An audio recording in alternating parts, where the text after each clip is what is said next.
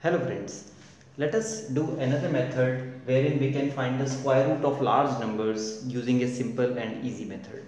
Now for this method you need to know the squares of some small numbers, say up to 20 or even up to 15, 16, 17 will solve the purpose. So I have written the squares of up to 17 here for your convenience. So I am going to demonstrate this method by showing you how to find the square root of 15876. Now the steps for this is just break up this number in last two numbers and the remaining 158. So what you do is just have a look at the unit place here, 6. So if you observe numbers from 1 to 10, you will find 6 here and 6 here in the units place. So 4 square is 16, you have 6 in the units place, and 6 square is 36, you have 6 in the units place. So obviously your answer will end with 4 or 6. So we will find out what is the right answer between 4 or 6. The other part of the answer, now you have the number as 158. The second part, just observe 158 lies between 144 and 169. These are the perfect squares. So just find out between which two squares does 158 lie.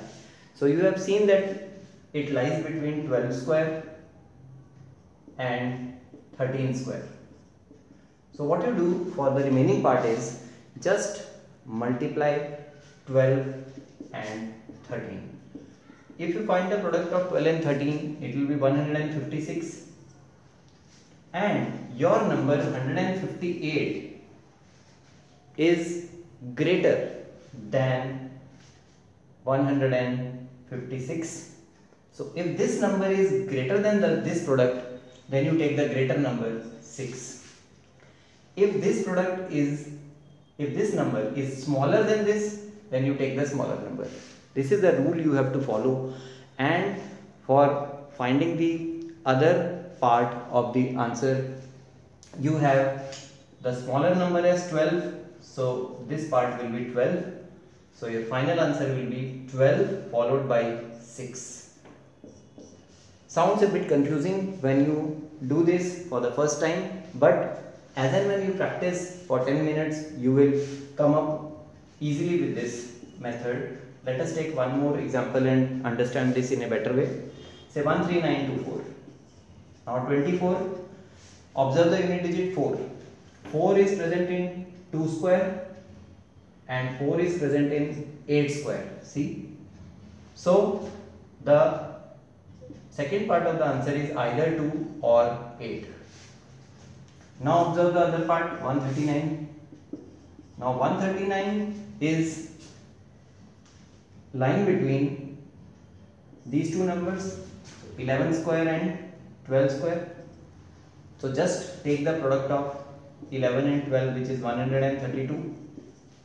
Now see this number, it is greater than 132, so you take the greater number 8 and smaller number 11. So your answer is 118. I hope the things become little more clearer now. Let us take one more example. Say we have a more larger number this time, 26244. Now 44, again 4. So you have the second part as 2 or 8. This is 262. Now 262 lies between 16 square and 17 square. Just take the product of 16 and 17. 16 and 17, the product is 272.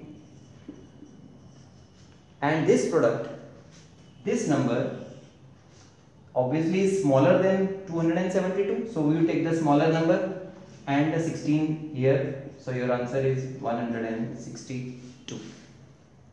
Likewise, you can solve more problems related to this. Say I am taking one more example now. Say we have 7569. Say unit digit is 9.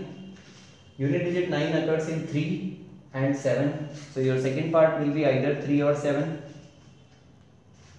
The first part is 75 and 75 lies here in between 64 and 81, that is 8 square and 9 square. Just multiply 8 and 9, 72. So this number is greater than 72, so take the greater number 7 and 8. So your answer is 87. Likewise, you can go on and solve a variety of problems for finding the square root of these bigger numbers through this very easy and very interesting method. So keep learning mathematics, keep enjoying, and share and subscribe the channel if you like it.